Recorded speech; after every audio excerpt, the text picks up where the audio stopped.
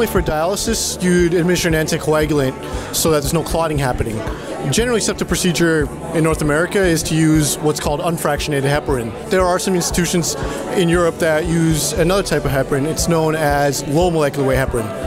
The reason why they use it is because it has less side effects. We began administering low molecular weight heparin to 18 patients in total back in 2013, and we began to monitor them to see if there was any accumulation.